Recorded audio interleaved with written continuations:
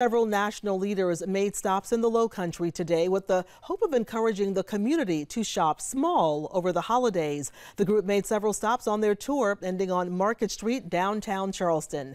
That's where we find our Molly McBride, who was on that tour. So Molly, just in time for Christmas, they spread some holiday cheer by helping these businesses get more green.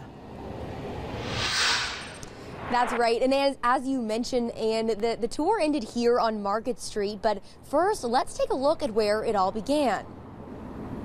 First, I joined head of the U.S. Small Business Administration, Isabel Guzman, for a tour of Holy City Linen, a commercial laundry facility in North Charleston. Their owner, Anna's son, says with the help of the SBA, they grew from a mom-and-pop shop to a 35,000 square foot facility. There are 33 million small businesses in the United States, and Ambassador Guzman picked me, second generation dry cleaner, launderer, daughter of immigrants, to come and visit.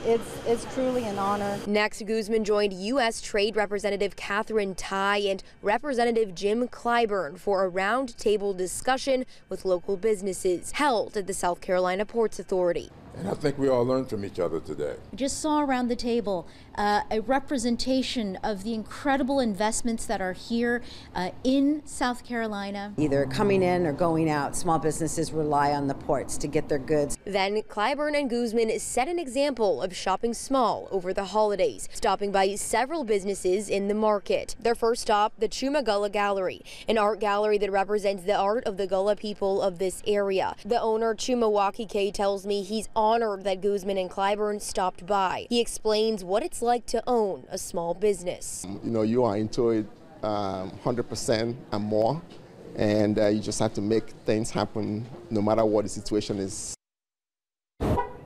The main message, as you mentioned earlier, and to shop small this holiday season to support our small and local businesses. Live on Market Street, I'm Molly McBride, Live 5 News.